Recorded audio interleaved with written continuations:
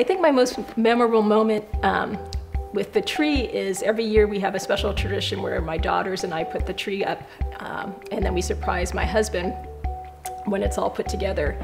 And we sort of had this deal where he does the outside lights, and then we take care of the inside decorations. And so my 3 daughters and I have been putting this tree together by ourselves for the last 10 years. And we've kind of have a lot of little traditions associated with putting together the tree. And then each of my daughters actually then have put up little trees in their room. And everybody has their own ornaments that they like to put up or their favorites.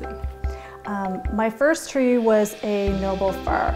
It's a family tradition in our house that we have always gotten noble firs, and it's one of those things that I am continuing on to this day. I still have noble firs in my house. My mom continues to also get a noble fir, basically because of our father loving the tree. Unfortunately, my father's no longer with us, but it is a tradition that we continue on to this day.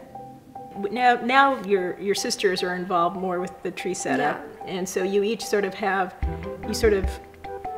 your favorite ornaments that you each want to put on the tree, and then you sort of jockey for who's going to do each ornament. Yeah, it's always a competition to see who gets to do which ornament for the tree. Well, I think the best compliments that I get is the fact that people will go and purchase it. From the fact that my kids, I've continued on with them. In fact, I probably plan on buying another one. My daughter now is living with her boyfriend. They have last year gotten a real tree, but I think this year we'll transition to a Balsam Hill.